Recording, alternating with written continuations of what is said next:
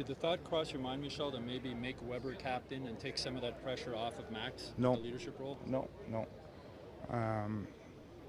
You got to do the right thing. Pacioretty, Max, he's our captain.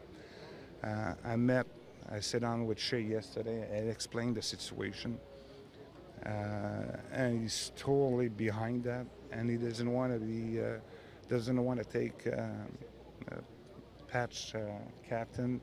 He wants to be there to support him and to help him. And there's no doubt a guy like Shea Weber is going to help Max Pacioretty to become a better captain.